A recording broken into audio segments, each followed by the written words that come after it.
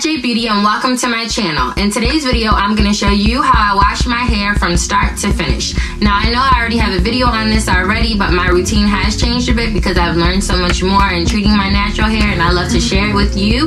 And starting off, my pre-poo treatment has changed. I'll link below my updated pre-poo treatment because I know that you could take a lot of helpful tips from that video. The pre-poo treatment has really changed my hair. I know a lot of you have commented and told me that that video really helped you, or also your pre-pooing too, and what you use to pre-poo your hair and how it's really changed your hair for the better. If you watched my last hair video, you'll know that I did my hair like this, and I kept it in for a week, and I love protective styles because it's easy. I'm not manipulating my hair over and over again throughout the week. I did take the braids out on day 4, and I just wrapped my hair around like this into 2 buns and wore it like that for the remainder of the week. So like I said, today's wash day, so if you like to see how I wash my hair from start to finish, keep watching. In order to take the beads off my hair, I'm going to use my rat tail comb and just use this front part and just snap the rubber band off. And you can see the rubber band right here, so I'm just going to carefully snap this and then unwind the rubber band and loosen the rubber band so it unravels, and then gently keep doing that until the rubber band is all gone. And as you can see, no hair came out with it because if you're really gentle, then you won't break your hair off. And then I'm just gonna unravel the rest of my hair and take the beads off.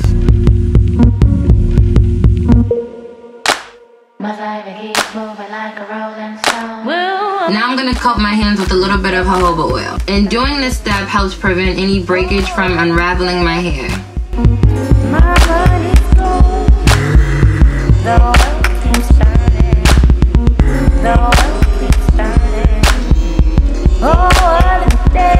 I can tell that my hair is healthy because it's still soft and smooth and not dry or rough.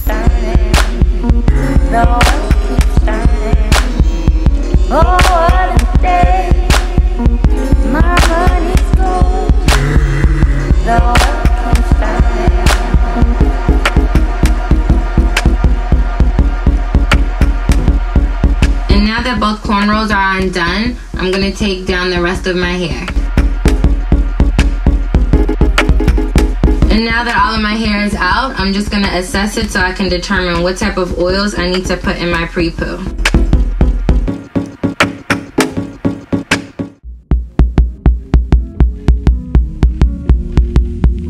So based off the assessment of my hair and scalp, I determined that I'm going to use jojoba oil, castor oil, coconut oil, peppermint oil, and rosemary oil.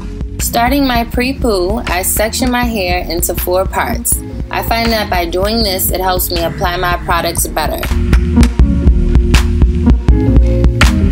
Now I'm applying my moisture mix consisting of aloe vera juice and water to my hair. This gives a lot of moisture to my hair and allows for the oils to really penetrate through very well, making the pre-poo process more efficient. And when I apply the oils to my hair, I use this applicator bottle for easier application. And once the oils are on my scalp, I massage them in for 1 minute to help with scalp stimulation, which leads to hair growth. Then I pour more of the oil to the rest of my hair to help strengthen it. Then I twist the subsection and repeat this process all over my hair.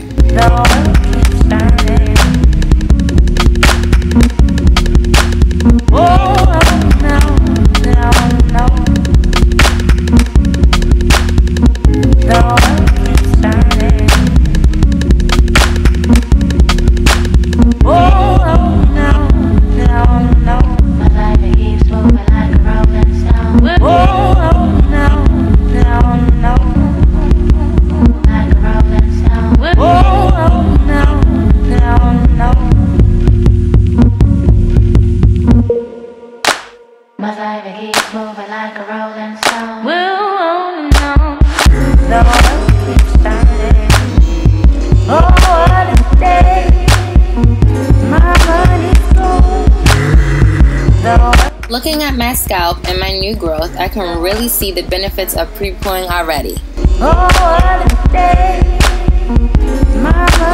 Now I pour the remainder of the oil on my scalp and hair.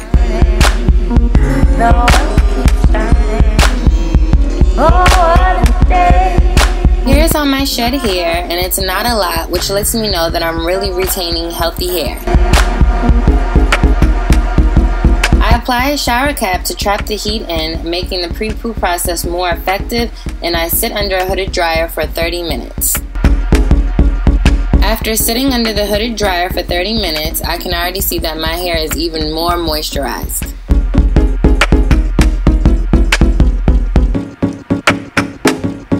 Washing the oils out, my hair is still very soft.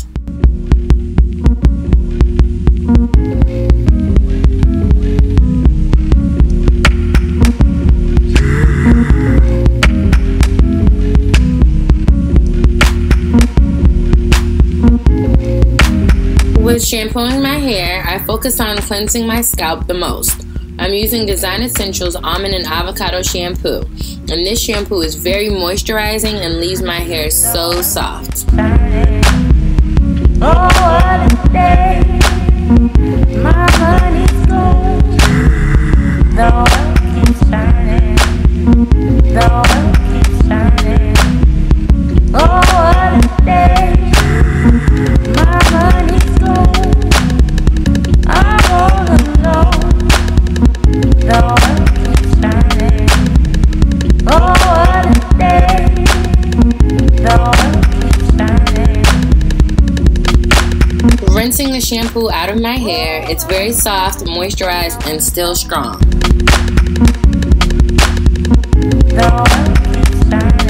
Now to condition my hair. I'm using the Design Essentials Almond and Avocado Conditioner. And I really like this conditioner a lot because I feel it penetrating my hair well and not just sitting on top of my hair. Also, it really hydrates my curls and makes them pop.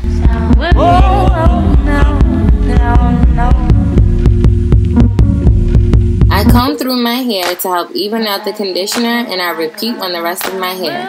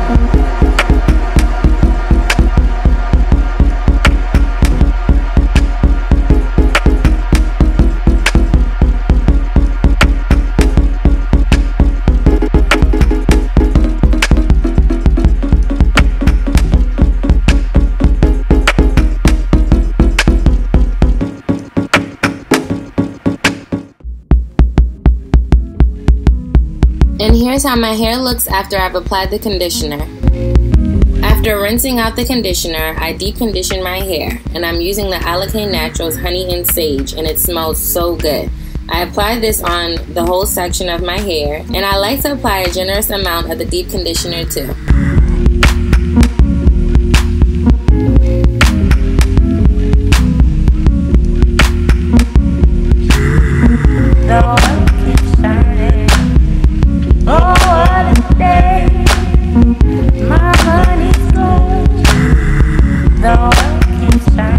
To help promote hair growth, I apply castor oil on top of the deep conditioner.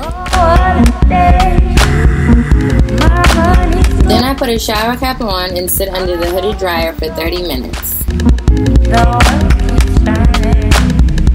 And after 30 minutes, my hair is so soft, conditioned, radiant, hydrated, and moisturized.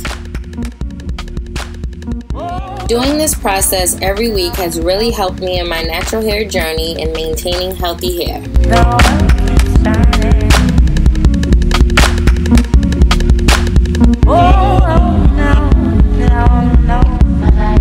Thank you for watching. Please like, comment, subscribe, and share. Bye.